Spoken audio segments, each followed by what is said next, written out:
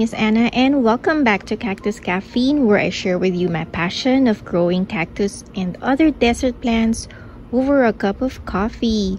So yesterday actually I did a live video here on YouTube where I showed some of my cacti that are in flower. So I missed out on some of the questions that were posted on the chat because it was going really quick. So I am so sorry, but I would like to answer one question that was asked, I think 2 or 3 times in that live video that I did yesterday. So the question was, what do I do with the flowers after they wilted? Or what do I do when the flowers have dried out? Okay, so for me, after the flowers have dried out, as you can see, I have several that are already on its way out. I do not remove them right away. I wait for a few more days until the flower in the flower stem, if you can call that a stem, this one is completely dried out. Why? Because sometimes you will be fortunate to have your flowers actually pollinated, whether you did the pollination yourself or nature did it for you, like the bees, the moths, or the butterflies did the pollination. You will be sometimes fortunate and a cactus fruit would actually develop. So as you can see here, the green swelling at the bottom, that is the fruit that is forming. So this is the flower that is now dried, and after a few days you can see the bottom swelling. That means a fruit is developing in your flower or on your cactus. So I wait a few more days before I take them off. Now this is another example. For instance, if you see something like this, so this one did not develop any fruit. If you like tug on it, see it easily comes off, or sometimes it actually falls off by itself. Okay, so let's see. All right, this one is a Lobevia arachnicantha. So this pot is actually a good example because it has some that developed fruits and some that did not. So this one, see, it easily came off, and the bottom there is no swelling, so you can just discard this. But in here, see that? So the bottom has swelled, so it is developing a fruit, and if you tug on it, there's actually resistance, so it doesn't come off right away. Okay, but for the rest, you can do a clean. See, this one is, there is a resistance, so I think there is a fruit that's forming. I will leave it for now. Now if you don't like the fruit, you might think, what is that fruit for? Can I eat it? Technically yes, all cactus fruits you can eat it, but these are too small.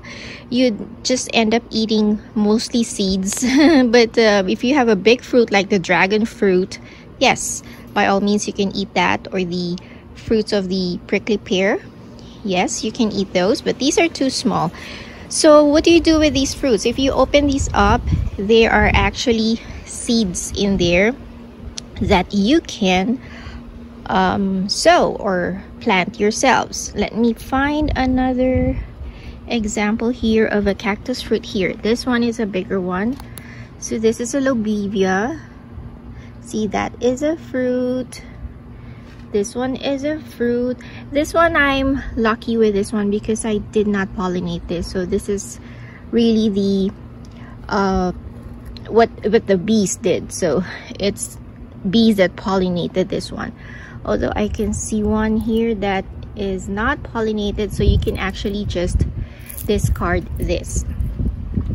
Okay, so now, oh, I think I forgot to mention a while ago, the reason why I do not remove the flowers right away after they wilted. For instance, these. Okay, so these were open yesterday, but now they are closing. If you do not want the fruits, or you're not interested in sowing the seeds anyway, I would still wait before you take these off, because sometimes if the stem is still green like this one, there are some cacti wherein the stems are firmly attached to the cactus body. So if you pull on this, you might actually hurt, or you might, you know, create a wound, like an open cut on your cactus. And if you live in a wet and humid environment, it can introduce bacteria or fungus in that open cut right there. So I would not recommend you to take off the flowers right away if the stem is still green and firmly attached to the cactus. So wait a few more days until it dries out, and then you can gently pull it off. If you are not interested in saving the fruit, you can gently twist this to remove the fruit. Just be very careful not to damage your cactus. Oh, here is another fruit here. So the fruits, you have to wait for them to ripen. To know if they are ripe, they will change their color. So like this is still green, that is not ready. So wait for it to change color, either yellow, orange, sometimes red, okay? Or sometimes they would actually burst open and you would see the seeds spilling out.